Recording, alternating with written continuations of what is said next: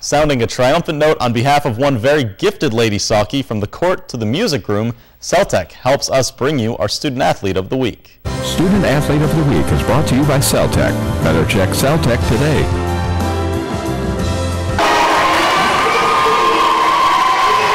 Volleyball just seemed a fun way to get involved with school and sports and stuff like that. So, Paige Brokaw didn't initially have a love for volleyball, but after years of work, paying off for both the Lady Saukees and herself, as she was named the team's most improved player in 2010, it's something she'll always plan to stick with.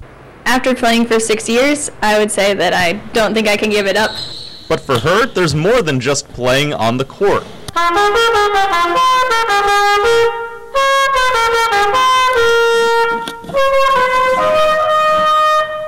I do love music. I love playing my trumpet is probably my top thing. Being involved in band, being a part of something bigger than just myself, and seeing it start from square one to how the end concert comes out is really cool. Competitive as she may get, it's what's helped her achieve the top rank in her class. I'm a competitive person in sports, but academics, you're in the classroom, and I try to compete with the classmates also. But being competitive with them is kind of my drive for that.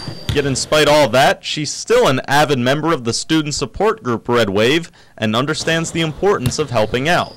It's getting to support all of the sporting events, not just volleyball, but also getting to go to the basketball games and trying to support the football team and everybody, because everybody deserves the support. And in order for us to get support, we want to support the other sports also.